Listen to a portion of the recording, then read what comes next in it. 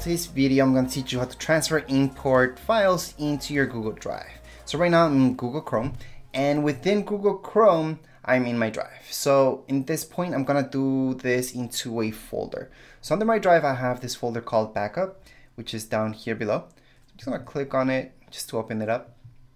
And once I'm in that folder, you guys are going to see that it's empty. And it's saying drop files here. And that's exactly what we're going to do. So I got files right here.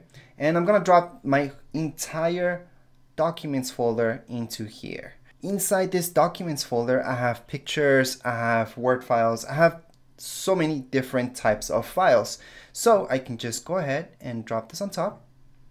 And it's going to start backing those up. So what you don't want to happen is your Mac or any computer that you guys have to turn off at this point in time. Even if you guys have a Windows laptop, you do not want that. Down here below, you will see how many files you have there. So I have quite a bit of files in there, as you guys can see. And this right here, where it's saying 20 hours, 17 hours, whatever, that's an approximate.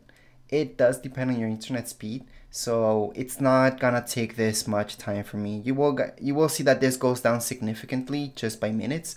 And that's because my internet speed is okay. If you guys have really slow internet speed, it might take forever. However, my internet speed right now, it's running okay-ish because I am uploading, downloading stuff all the time.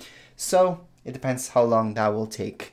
Anyways, that's how you guys can import anything into right here, Google Drive. It doesn't really matter if they're pictures or if any type of document for that matter. It's the same way. You guys can just drag and drop. And I personally think that's the best way to transfer things. It just makes it so easy just to drag and drop files into right here, Google Chrome.